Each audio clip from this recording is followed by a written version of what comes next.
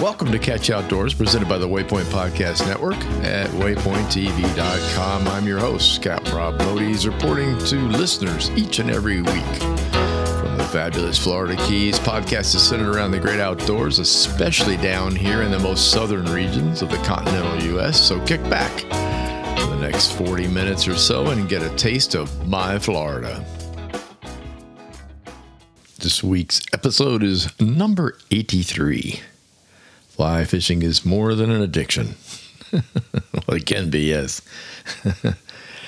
But first, some local news and fishing reports. Yes, no plural on the fishing reports. This past week, a very good friend of ours visited down from Inglewood. Angie brought her friend Paul along for the ride, and we all had a great time on land and on the water, for that matter. Thursday evening, we attended the 10th annual Bonefish Tarpon Trust Florida Keys dinner and Circle of Honor inductions. Did this last year. About 100 and some odd people, outside tent. A lot of construction work was going on at the Chica Lodge. This year, it was held in the ballroom. It was really, really good. And lots and lots and lots of people showed up. So those being honored were the late Captain Billy Knowles. He's kind of I call him a historic figure here in the Florida Keys. He's one of the best fishing guides that has ever been around. Also, Dr. Lloyd Rubel was here.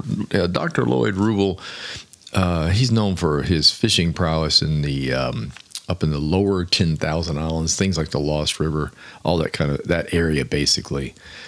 He had associations with some incredible fishing folks from that area as well, and really learned fishing. But he's also just been a staunch supporter of all things environmental when it comes to fishing. And last but certainly not least, Flip Pallett. That was great. Good to see a lot of old fishing friends again. I mean, seeing Flip, being able to talk to Flip again. Have you ever seen the show Walker's Cay Chronicles? If you haven't, you should. That was really what got me going, watching that show. First of all, Flip is very eloquent when he talks, and he speaks of what it's really like to be in the back bays in the water, what you see and how it feels. It's not all about, oh, I got a big one, that kind of stuff. That's not the kind of fishing show it is, although it happens.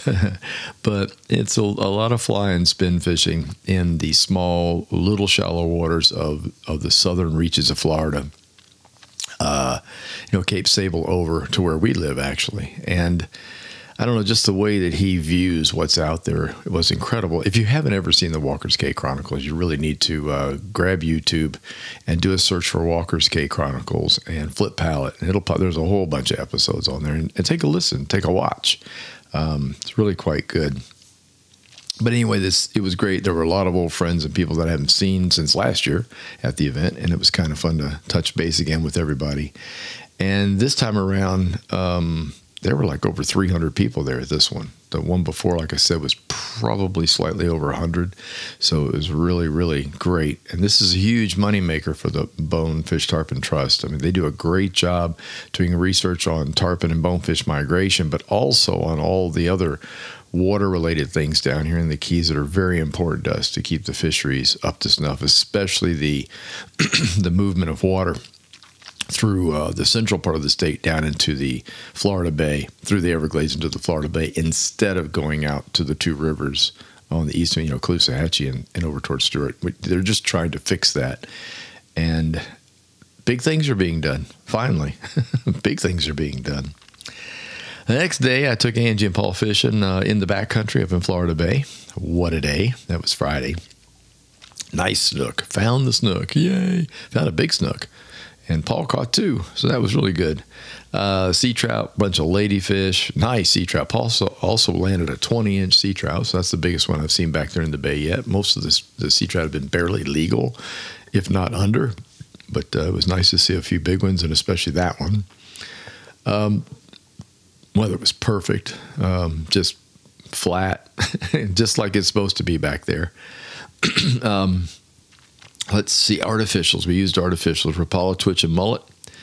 with a pilchard pattern. So basically it just looked like a small pilchard. Now I use the size number 6. I've had the best luck with the 6 versus the 8s. 8s are a little bit too big for back there. Might work better on shores or maybe off Cape Sable or down on the ocean side, but the 6s work great in the backcountry. Also use the Gulp Swimming Mullet in bone white. That was pinned on a Z-Man quarter pound. Quarter ounce. I'll get it out of here in a minute. Quarter ounce jig head with green eyes. The eyes are really interesting. The Z-Man lures, I like them a lot. I've mentioned this before. They are just plain lead gray. They don't color the head itself. It's the eyes. And the eyes are big. And come in quite a few different colors. The ones I usually key on are green, red, this kind of opal looking white. If you know what opal is, it's kind of a white with a sheen to it. Yellow, I like the yellow ones as well. So those are the ones I kind of go with. We were using all green that day and it was working great, so there was no point in switching. But if I have trouble, I'll usually switch out the jig for a different color eye. But the eye is principal in the Z-Man. So when you check it out, check out the different eye colors. Sunday, back out again with Janelle, also in the backcountry. Got on the trout again, ladies, and this time a bunch of jacks, but no snook. Guess they retired from the day before of being harassed. And we did a little exploring too, which that's what I'm trying to do more of. You know, when you find a fishing spot, what do? Yeah, you gravitate back to the fishing spot. So it's a much better idea if you can spend a little bit more time looking for new spots. And you know, that's what I've been doing since we moved here in August. And so it's nice now to really be able to jump on a spot, get a few fish, and then break away and go hunt for different locations. And that's what we did. We found some that were really worth exploring in the future. Beautiful flats way up in the back. You know, barely float a boat in these areas, but boy, it was nice. Also saw some really amazing, some pods of manatees came through. And in the clear water, it's pretty amazing. But large pod, I think there was a pod of 4 or 5 around us at one time. So, but I love getting back there because it's beautiful. And I love looking around back in the in what I call my backyard. We use the same lures as the previous trips. The Arties, I like to use Arties whenever possible. I spent 20 years running fishing charters with live bait, gathered by throwing a net, and also live shrimp. And I'm really trying to avoid doing that again if at all possible. It's so much easier to take artificials. It's a lot easier to clean the boat up too after it's over with. The fishing has also really been on. I'll give you just an overall general fishing report from the area. The fishing has been on this past week thanks to great weather. We really had just a nice lay down of the winds, no rain, really sunny, nice, just beautiful days. You know, blue skies and white puffy clouds, that kind of thing with very little wind. Maybe a breeze in the afternoon of 5, maybe 10 at the most. The mahi bite's been really good along the weed lines. They're trolling rigged ballyhoo out there. That seems to have been the ticket, you know, with skirts on them. Same presentation is also attracting wahoo. I've seen some really big. George Poveroma posted one the other day on his site. It was a monster caught trolling, so really beautiful fish. And also the best tasting fish in the ocean, I think. That's just my opinion, but God, I love it. Lots of dolphin are being caught along the weed lines. So, you know, the dreaded blob that was supposed to be around here, well, it's not the dreaded blob right now. It's coming up on beaches. There are some areas that are getting it washed up, but that's very, very typical this time of year. The patch reefs, the usual yellowtail, mutton snapper, grunts and porgies for more action. And a healthy dose of Spanish mackerel now. I've noticed some posts and some fishing reports from the Middle Keys up to here. I didn't see much below that down into Key West, but the Middle Keys up to here on Spanish Max. So live shrimp's working on the reefs and any castable or towable lure. Yep, right. You know, trolling lure is getting the job done with the Max. I mentioned last week that I finally got to work on my YouTube channel. Put up a new video. So go to YouTube and tune in to Catch You Outdoors. That's Catch You Outdoors. Please subscribe for free. And that way you'll get notifications when I add another video. New video is drone shots over Florida Bay and Atlantic Ocean. Thank you all for the feedback. That was really appreciated. I like showing off the beauty of where I live, and I certainly like showing off the beauty of the water that's around us. It's incredible, especially from on high looking down. Been pretty. It's a good thing to watch on a rainy or a cold day. All right, let's get into it. Episode 83. Fly fishing is more than an addiction. Way back, almost a year ago, I did a podcast called The Zen of Fly Fishing. It was mostly about the aura of fly fishing and why anglers gravitate to it when they're looking to expand their fishing horizons. Maybe something about a little boredom is setting in, or you've been fishing, and for some reason you stop and you don't know why. And it's like, gosh, I don't know. I need something to build up the excitement level. That seems to be, at least in my opinion, that's part of what fly fishing is all about for a lot of people. This time the podcast will be a little more technical, or a lot more technical, with suggestions for how to get into the sport of fly fishing, what equipment is needed, things like that. So if you want to hear more about the craziness of fly fishing, the way it feels and why you do it, you can go back to the episode. It was called The Zen of Fly Fishing. I think it's around the 40s, like 45, 46, 47, somewhere in there. Anyway, so here we go. Fly fishing isn't really an addiction. For those that have found it, it becomes more of an obsession. And I'm obsessed, and many others are too. However, I don't give up spin. The last many trips, the last 8, 9, 10 trips I've taken have been spin. I haven't taken the fly rod with me. That's going to change this week, but I was locating fish by doing fan cast and working a lure as quickly as possible just to get hits and see where things are. When I'm exploring a new area, it's probably not going to be fly fishing. And I'm not going to say that fly fishing is bad to do that with. You can, but quite honestly, I do better with spin when it comes to that. The fly fishing for me is more of a relaxing sport, but I will say this: it tends to get the fish, the big fish you're looking for, better than spin does. And I'll get into that in just a second. So I've done entire months without a fly rod, just so you know.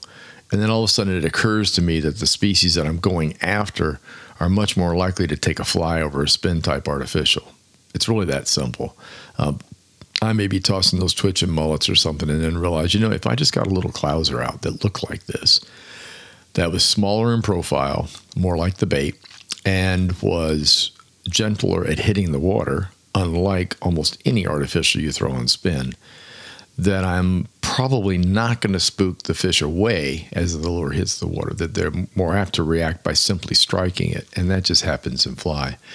And I was out, with Jonelle on Sunday yesterday, and it occurred to me, I'm like, I really got to start packing that fly rod. Now I'm starting to find these fish in certain locations. I'm starting to pattern the fish, and now it's time to add the fly to the system to really start getting on these. For me, fly fishing began with my grandfather. Well, sort of. I knew he was obsessed with it. He didn't really sit me down with a lesson or anything, but I just knew that he really enjoyed it and that he traveled far and wide to do it. I also inherited a lot of his fly gear when he passed away, and I felt it was only right to use it. I don't believe in storing stuff away and admiring it. It doesn't work that way in my world. But his gear was almost all freshwater. So I set it aside and went about my usual way with spin stuff in the salt. The turning point was about the late 70s, is after I got out of the Coast Guard. I was shopping for a new fishing hat, and I stopped by the Orvis shop, brand new Orvis shop located in the mall. And by the way, it was, at that time was called The Mall in Louisville, Kentucky. And that was my stomping grounds after my stint in the USCG was Louisville. Mike, his real name, saw me looking at the fly rods, and we talked, and he rigged one up and then took me out behind the mall and had me cast it with his instructions. And that's all she wrote.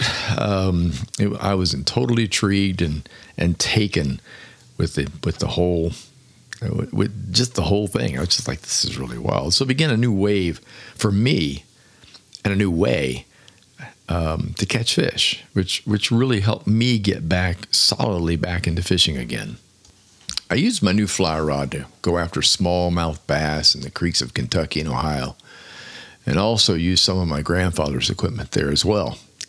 I still have that first fly rod, but alas, I'm now a salty fisherman, and I really can't use it here at all. But it'll never leave the collection, and will hopefully wind up with a family member when I'm gone, and will inspire them to jump headlong into the sport of fly fishing. I hope so. Okay, here comes the technical stuff. This will take a while, so brace yourselves, relax, get a drink. Here comes the technical stuff. Yes, indeed. You'll probably have questions after this, so don't hesitate to send me an email at catchyououtdoors@gmail.com. Keep it basic at first. If everything goes as planned, you'll graduate soon enough into fancier, better, and more expensive goodies. It happens. Happens in every sport. I used to use, when I was talking fly fishing talks, when I was doing seminars and stuff, I always use an analogy with cameras. Everybody started, in my day, hey, you started with a little Brownie Instamatic, but there's somebody out there going, what? Yeah, okay, just imagine your first digital camera. If you're younger, you got that little Panasonic camera. Its pixelation wasn't all that great. The memory card held about 25 pictures, and then you had to dump it. Okay, you get the idea. And as you get better at photography, or you enjoy it, what do? Well, you jump into 35 millimeter, and then you jump into special lenses that attach to the 35 millimeter. And then you start experimenting in black and white photography along with color photography and low light. And it goes on and on. And the next thing you know, you got that Hasselblad, which is an enormously expensive camera. Well, that's how it goes. And that's how fly fishing is. Fly fishing, you start out cheaper. I'll use that word, start cheap.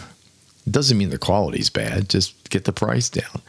And the reason I say that is some people, and I haven't met too many, but some people don't get into it. They try it and they go, nah, no, it's just not for me. And that's okay. I mean, I get it because it's a learning curve, but I understand. But if that's you, then you don't want to pile a bunch of money into it and then walk away from it. That just makes absolutely no sense. So,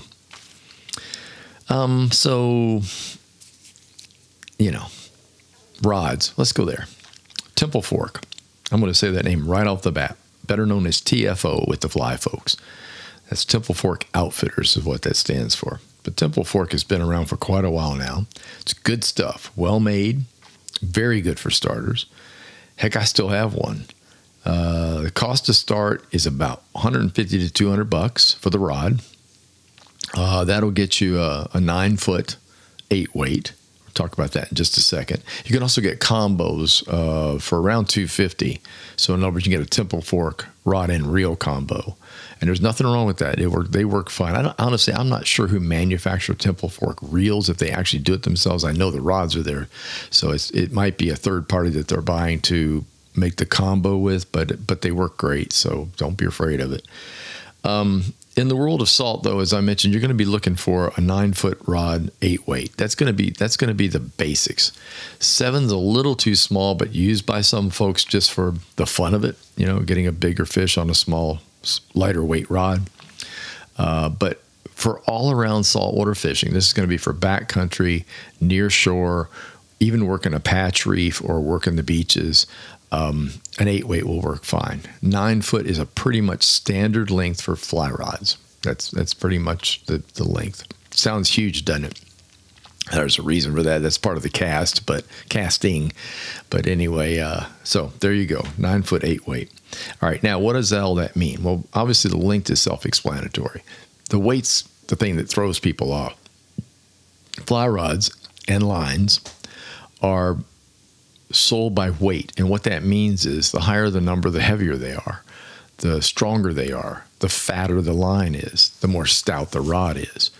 And they are matched. So you can't monkey around with this. You can't get like an 8-weight rod and then throw a 6-weight line on. It won't cast it correctly. The rod is literally built for that weight line so that everything balances. What you must know in fly fishing is the line itself does all the work. Okay, the rod helps, of course, but the line is, you're throwing the line out. You're not casting a lure on a spin rod that pulls the line off the reel. Okay, so basically you have very light line on your fishing reel for spin. You have a lure tied to the end. You cast it.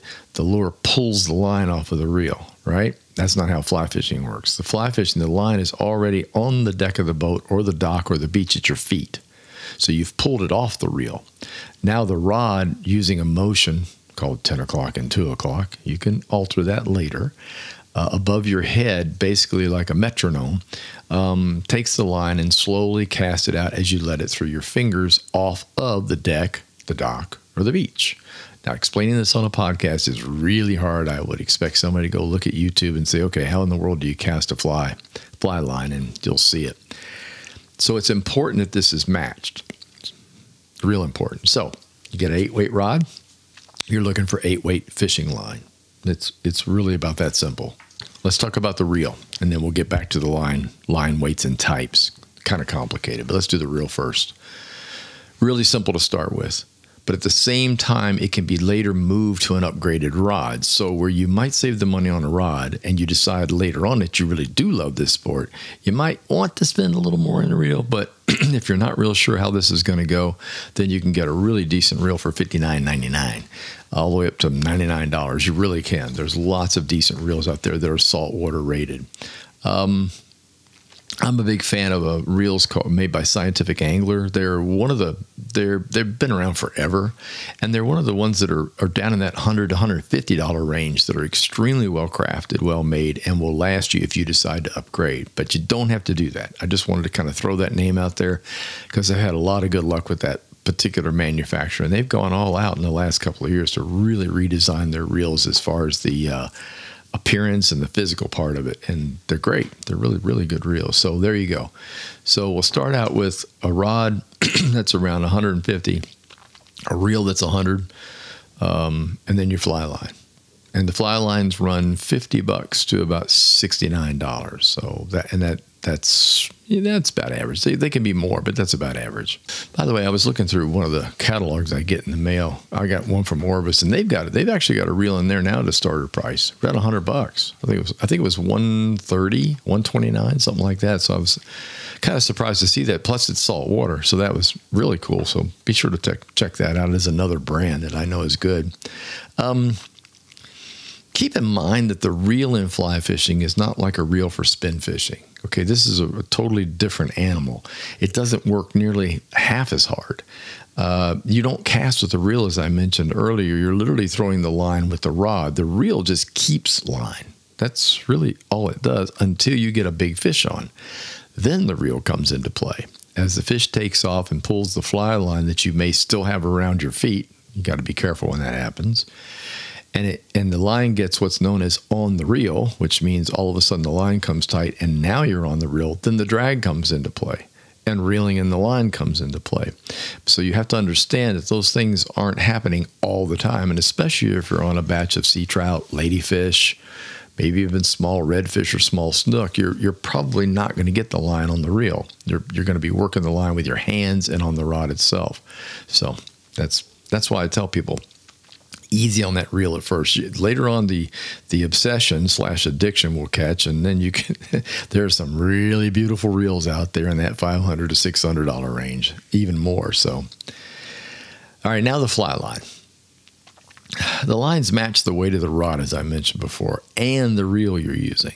So, for example, if you get an 8-weight rod, which is what I'm recommending, the reels will be a 7/8 reel, which means the reel works on both 7-weight line and 8-weight. They almost always have a matching number, so it'll be like a 4/5, 5/6, 6/7, 7/8, 8/9, that kind of thing, as far as the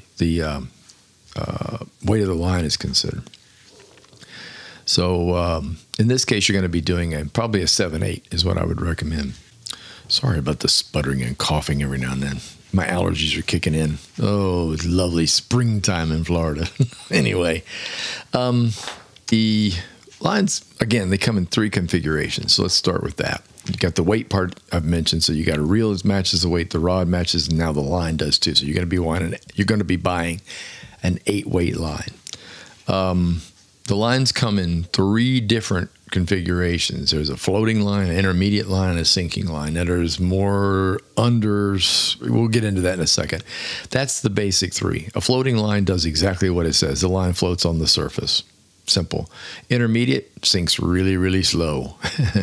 Or some of it sinks and the rest of it doesn't. It can be, sinking tip, stuff like that. And then there's a sinking line. And the sinking line, when it hits the water, it starts to slowly sink down. Now, these are all used in different configurations, obviously. For example, if you're fishing the beach and you're fishing in a foot or 2 of water, or even maybe 3 feet, floating's fine. In the backcountry where you're fishing in a foot or 1 foot, or 2 feet of water, rather, floating is fine. So, you're okay with that.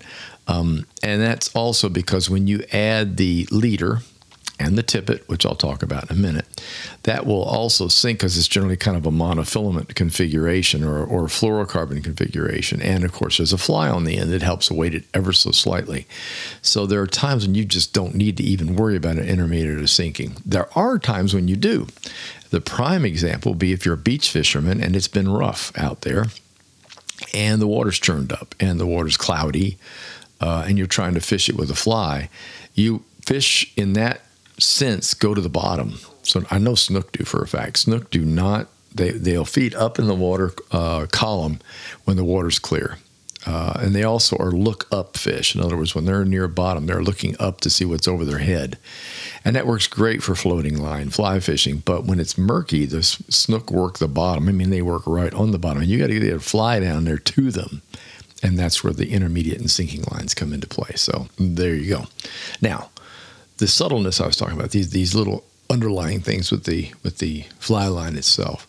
You can have weight forward. You can have sinking tip.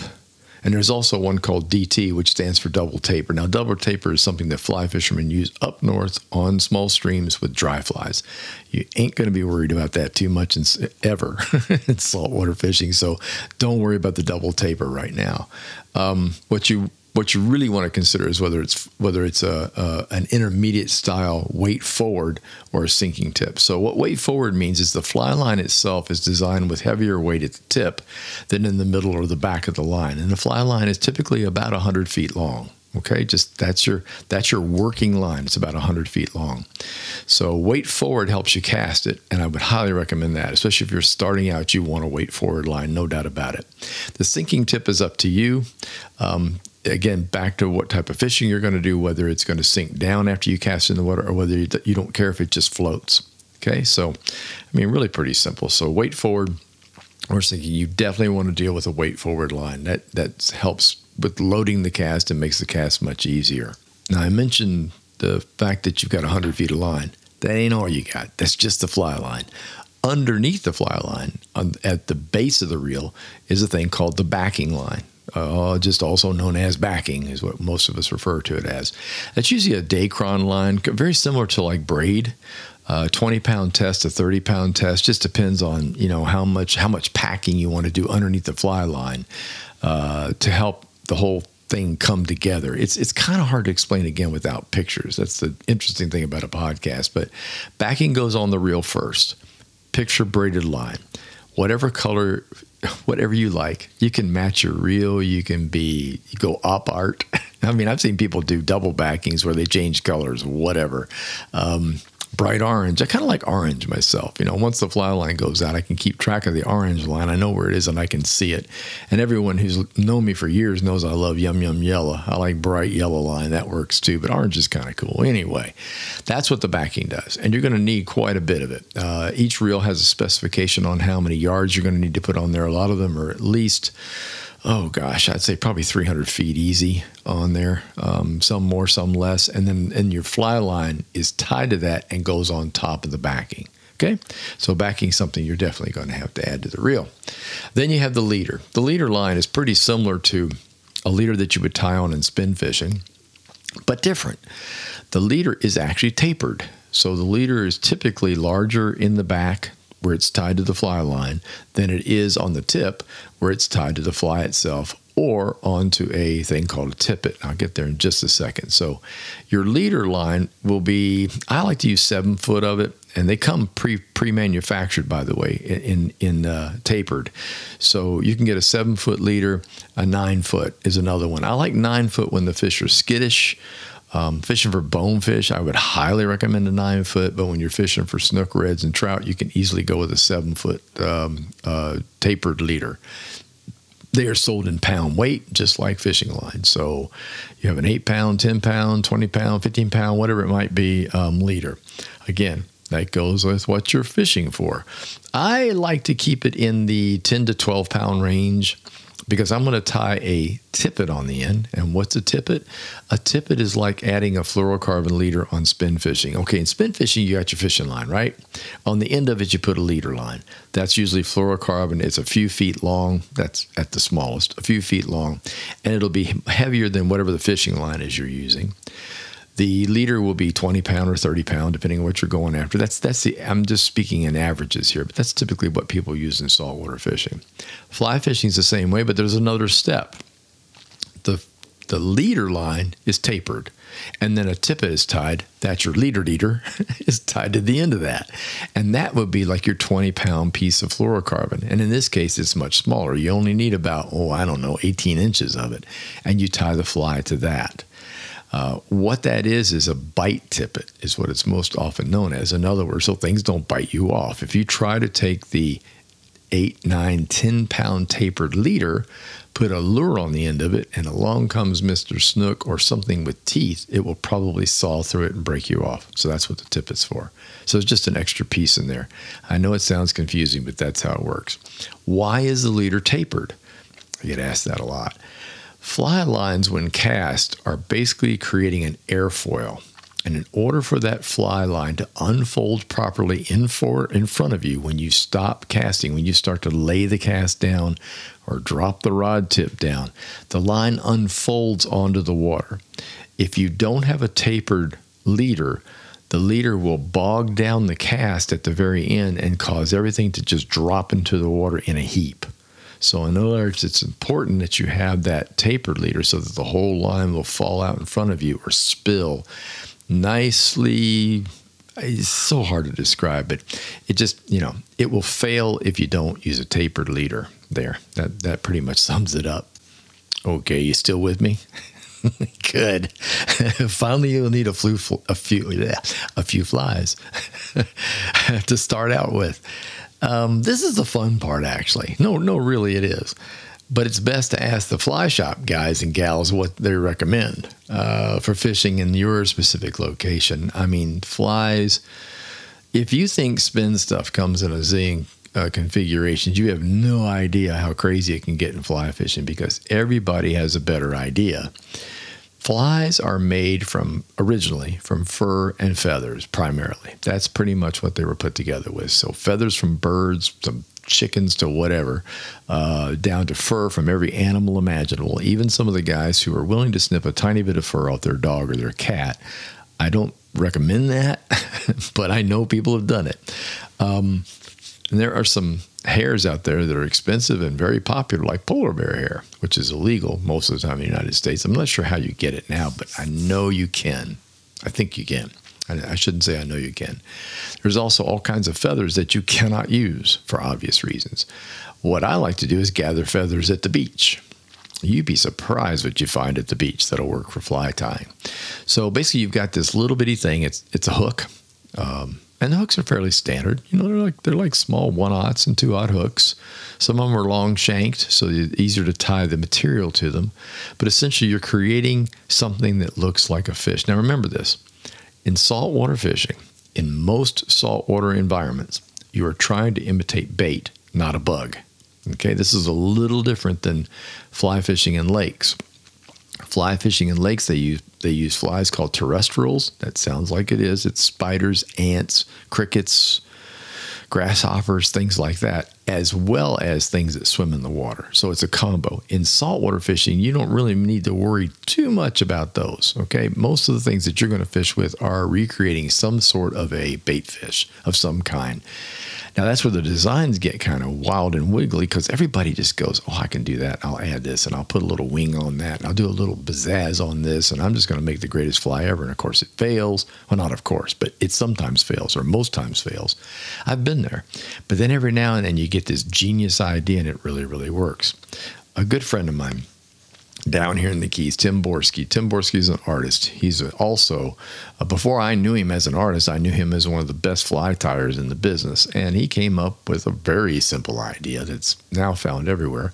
Simply taking a black magic marker, in this case it was probably an artist pen since he's an artist, and putting black stripes on a fly. I mean, he would lay the fly down flat. This is how I do it. I don't know how he does it, but I would lay it down on a piece of paper and make little black lines on the fly that look like bars on the side of a little pinfish. And man, oh man, that daggone fly caught everything. And it was such a simple thing. It wasn't even adding any fur or any feathers. It was simply drawing on the fly. And so that's where all these creative ideas come from. I've seen sponge faces. I've seen poppers made that way. I've seen eyeballs attached by using sequins off of ladies' dresses. I've seen all kinds of stuff out there. And guess what? They work. They really do. So that's where the fun comes in, is selecting the fly. Try to get the person behind the counter to help you as much as possible. However, I got to give you my opinion. You really can't go wrong with two flies that have been out there for, oh my gosh, one of them for probably 50 years. I'm not sure about the other. The Clouser Minnow and Lefty's Deceiver. Okay, so the Clouser Minnow is a very simple fly made mostly of deer hair. Matter of fact, I think it's, in most cases, all deer hair, unless you're adding a little flash or something to it. And a couple of little barbell eyes. It's a little lead, just picture a lead barbell, hand barbell that you would use for exercising, only it's tiny. Very lightweight. So those are the eyeballs, and then you add the fur to it. But they're called the Clouser Minnow. The effective color for me personally is chartreuse over white. Also brown over white, light brown over white works really well. So kind of a color combination. But the Clouser is just, you can catch anything on a Clouser. You really can. That should be one of the first flies that you try. The second one, the Lefty's Deceiver, is basically looks like a bait fish. It's more feather than fur. It has a little fur, but the ones I tie have fur, but the feather is on the outside like wings, like wings folded on the side of a bird. And it creates a bait fish, creates a really nice little bait fish. And of course, in whatever color you happen to pick the feathers out in. And by the way, they dye the feathers, so you can get feathers of any color now. So that's the two. Clouser Minnow and Lefty's Deceiver. Those are the two I'd recommend right off the bat. Now, as I said, there are zillions of others. And they're typically sold at the fly shops and other places. And then there's fly tying. Oh, no. Yes, you too can make them. This becomes a whole nother hobby on top of the fly fishing hobby. And I think that's what's so unique about this sport.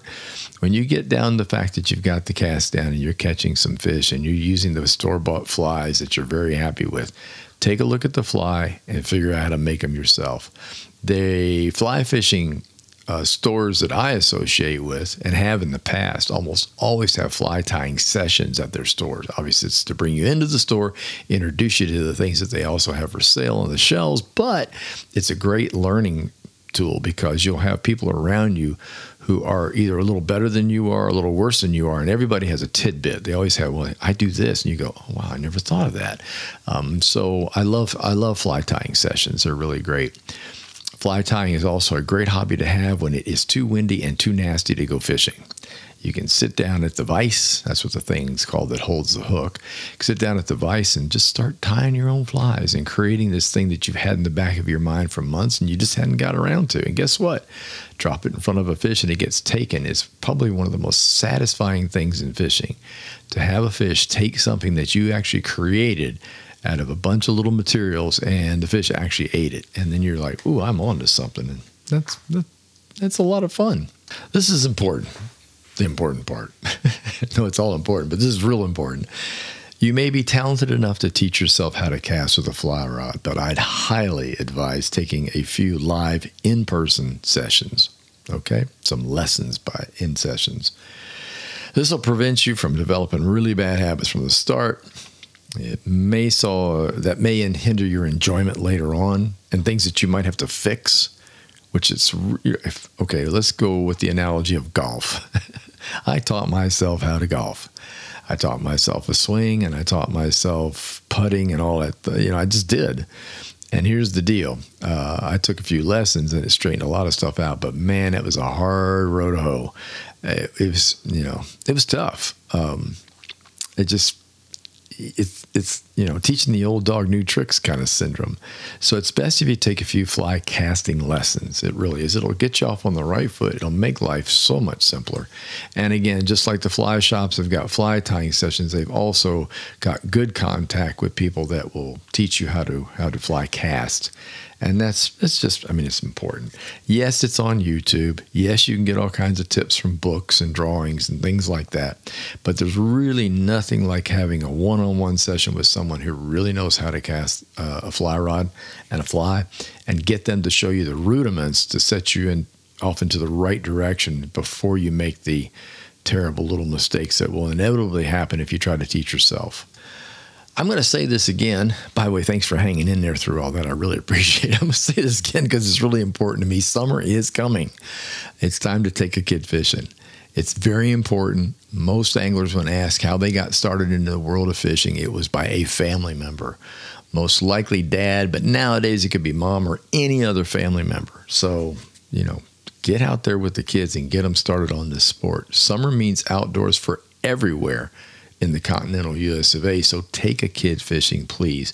If you aren't sure where to start, there's lots of organizations, youth organizations, clubs, things like that that'll get you in the right direction. There's youth camps that usually include not only camping, canoeing, kayaking, but they also do fishing. So get them involved in that.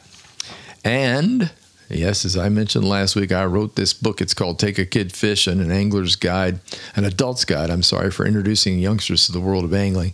The book is sale price for summer right now on my website, catchoutdoors.com, and copies are signed and include shipping. So that will, at least that'll steer you in the right direction if you're going to take this under your own wing, which I hope you do. I hope you take the kids and get them out there fishing. Before I sign off, thanks much for the notes, the great questions via email and text. Keep them coming. My email again is catchoutdoors@gmail.com. Thank you so much for taking the time to tune in. My podcasts are scheduled for each and every Tuesday. If you enjoyed listening, please tell a friend, leave a review, and don't forget to subscribe to the channel. Catch Outdoors is presented by the Waypoint Podcast Network. It's available on Waypoint and many of your favorite podcast providers. The Facebook page is Catch Outdoors. The websites are catchoutdoors.com and waypointtv.com. Until next time, get outdoors and enjoy.